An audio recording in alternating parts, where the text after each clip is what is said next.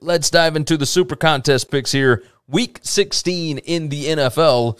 Ravens. First off here. Last week I went 3-2. Overall, I'm 44-31 on the season. That is not bad. Pretty good profit there.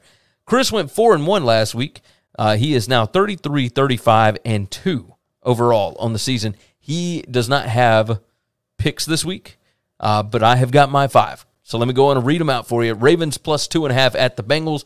We have already talked about that one. The Lions at the Falcons. I like the Falcons to cover 4.5 at home. Lions, again, played a perfect game against the Cardinals last week. I don't think you can do that 2 games in a row. The Falcons got absolutely blitzed by the 49ers last week.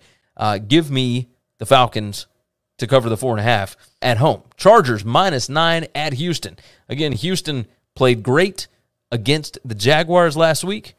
The Chargers lost just a tough one in overtime against the Chiefs last Thursday night.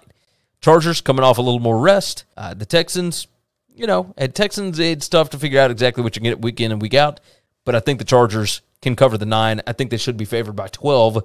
So if I've got 3 points of value there, that's the way I'm going. The Rams at the Vikings. I'm going to take the Vikings plus 3 here. Everything's been going too good for the Rams. I expect the Vikings to be better here. And I'm going to take the Raiders, -1 at home against the Broncos. Teddy Bridgewater not going to play. I don't trust Drew Lock. And when you look at just the overall teams here, I think the Raiders are starting to get some things figured out. We'll see exactly what that means.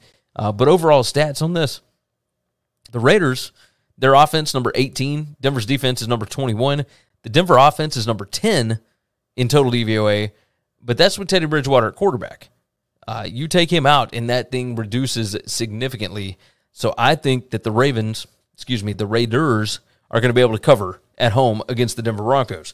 Thanks for listening to the Winning Cures Everything podcast. The website is winningcureseverything.com, and if you want to connect with us, we're on Twitter at GaryWCE, at Chris B. Giannini, at Winning Cures, or you can email us, Gary at winningcureseverything.com or Chris at winningcureseverything.com. Subscribe everywhere you need to subscribe, and we'll see you soon.